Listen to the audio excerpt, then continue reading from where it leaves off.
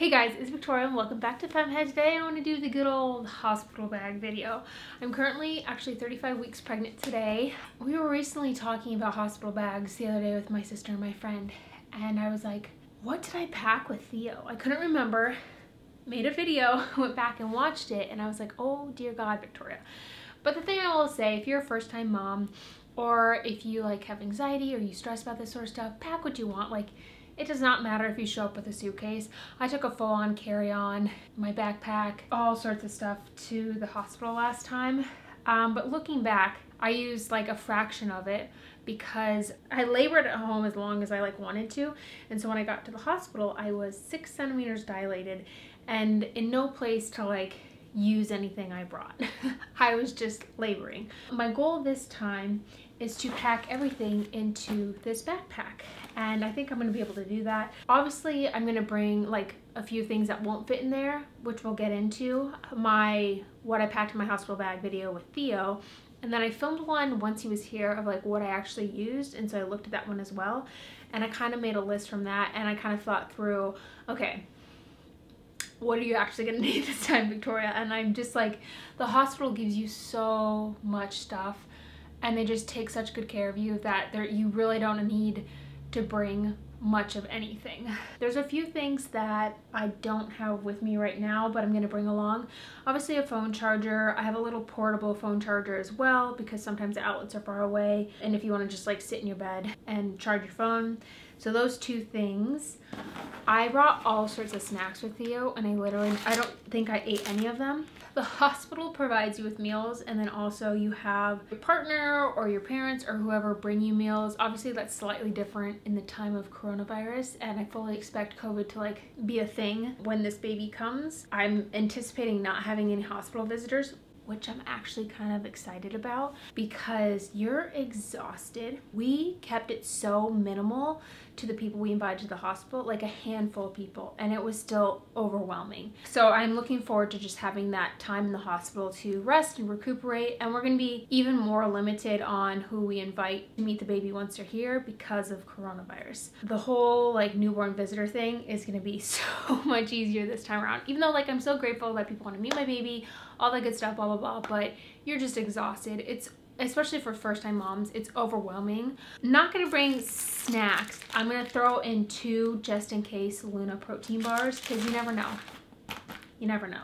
I will say, let's back up. I pulled things out to film today's video, but they're all of my toiletries are gonna be last minute packs. So there's certain things that you can pack ahead of time because you're not gonna use until labor or until the baby gets here. Most of the stuff you're gonna need are things that you use every single day anyways. I have a hospital bag labor pack. So these are the things that where I'm okay, I'm in labor, I need something to do to occupy myself, let's go pack the hospital bag. I'm gonna go through this and I've written where each thing is. So it's portable charger, that's currently in the kitchen. I'll change it if it goes back where it belongs. Nail files in the bathroom. Toothbrush toothpaste in the bathroom, so I know exactly where it is. Or if Michael needs to pack my bag for me, he can look at this list and pack it. So most of this is not currently packed stuff. The stuff I currently have packed is what's in this packing cube, and I'll probably leave those Luna bars in there.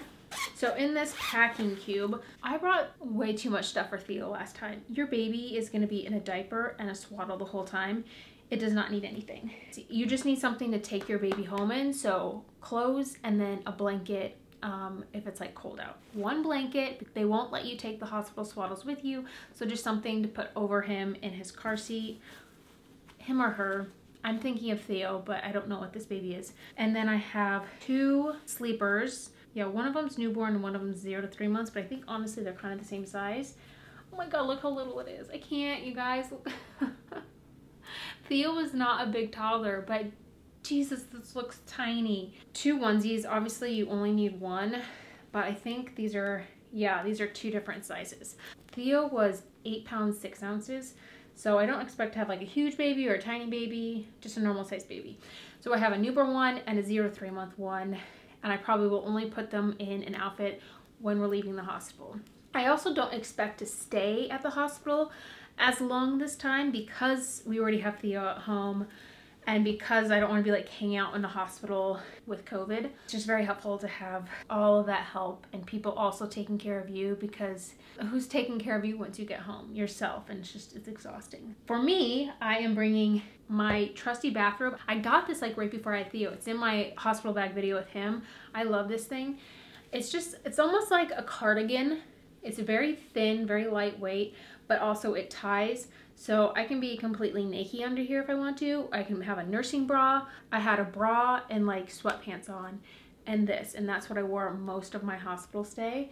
I didn't bring like a good shirt last time, which is surprising with how much stuff I brought. And I don't feel like I brought that much, but I did. I'm bringing one shirt. I may pack another like loose fitted one. I haven't decided yet, but honestly, you don't really wear clothes when you're there. So I have a nursing tank, pretty self-explanatory. I have a nursing bra, also self-explanatory. I anticipate to be like in either the bra or the tank, and my bathrobe. And then I have a nursing sweatshirt. So I'm giving birth in February. It's a bit chilly, so I expect I'm always cold. So this is one of those where it just like, where's the flap? It just lifts up. So I could wear this and the nursing bra or the nursing tank, or my bathrobe, depending on what I'm feeling. I thought about bringing my pajamas, but then it's like, honestly, once I give birth, I change into an outfit after my shower, and that's what I wear the whole time. A warm pair of socks and one pair of underwear. I brought like 6 pairs of underwear last time. I didn't wear my own underwear, I should say. I wore the mesh underwear that the hospital provides you with the big diaper pad. This is just like, just in case I want to wear my own pair of underwear going home, but I won't. I'll be wearing the mesh underwear for the 2 weeks after birth. Pants wise, these are last minute packs, but a pair of just like loose comfy sweatpants, but you don't want them to be like too clingy or see-through. I remember the pair of sweatpants that I brought to the hospital with me with Theo. Michael's like, Victoria, you can see your diaper pad through that. Not that I cared, but then like I'd be conscious of that when we had visitors. I wasn't like, hey, not that I care. But these aren't see-through. But yes, one thing I remember about postpartum, like when your belly's like squishy and morphing back into place, is like if you wear tight waistbands, it like creates a divot in your stomach, and that freaked me out. So I also have a pair of just leggings in case I want to just like have that like support, like hold it all in place. Last minute packs. Moving right along, let's put it all in the bag just to prove to you that it's all gonna go in here. So there's that. I'm gonna bring one of these pillows. I don't know which one, but the hospital has pillows and blankets, all that sort of stuff. I just like having your own pillow is just nice. When we go to like hotels and stuff, we travel with our own pillows. So I'll bring a pillow, and that will be like my high maintenance thing. I'm gonna bring the boppy again. This actually wasn't my favorite thing breastfeeding wise, because it doesn't lift the baby up close enough to your boob. At least for me, I have little boobies. Couch pillows or bed pillows around you. So what you end up doing is taking, you know, propping yourself up comfortable in the hospital bed, and then taking pillows and propping the boppy up. And then this is like pretty perfect to slap them on the boob for just visual effect.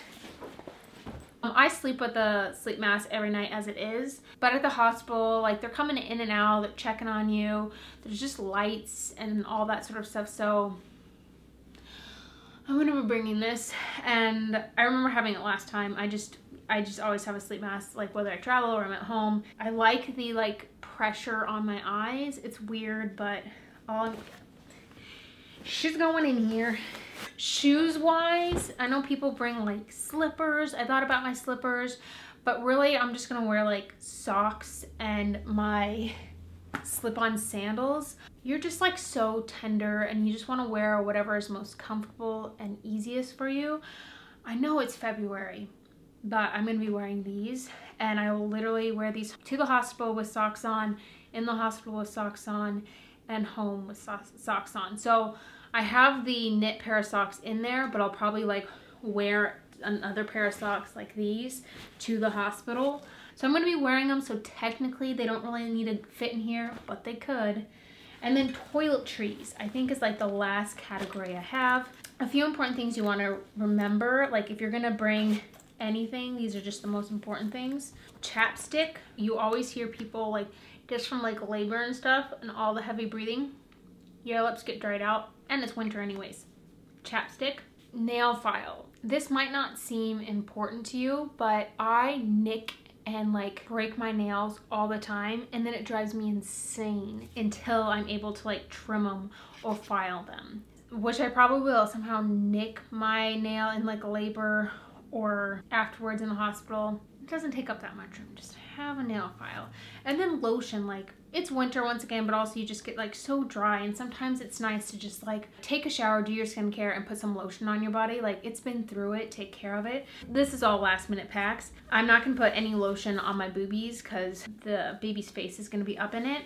So there's those things. Before I get into skincare, deodorant.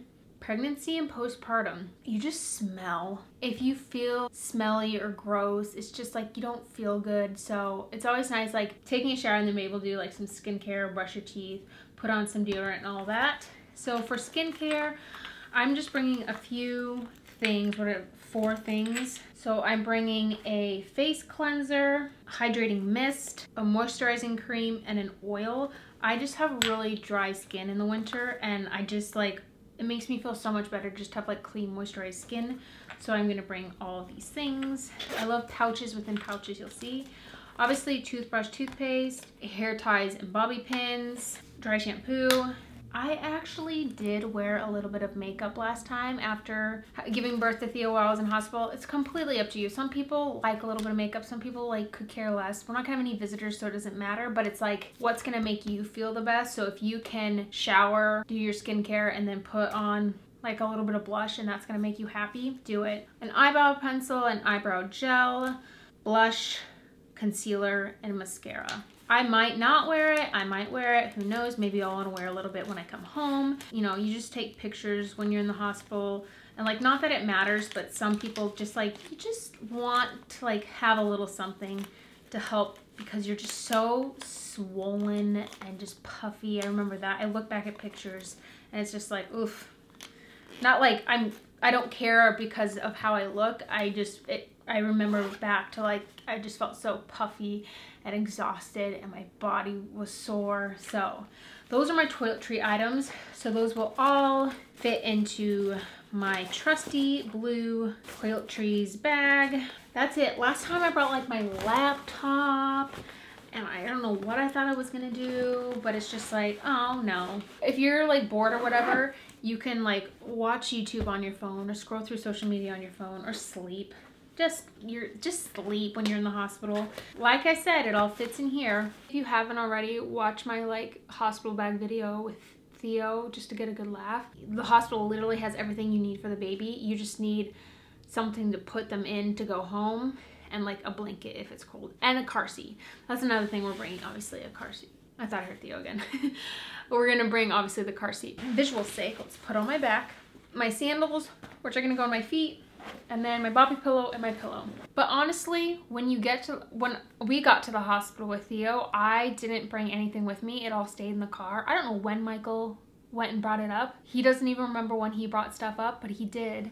I'll put a picture right here of our trolley leaving the hospital. It was a lot of stuff. And Michael's gonna pack his own stuff because I don't care what he brings. And that is what I'm taking to the hospital with baby number 2. You live and you learn, guys. But honestly, take whatever you want. Whatever is gonna make labor and birth easiest for you. Oh, I also forgot, I'm bringing headphones.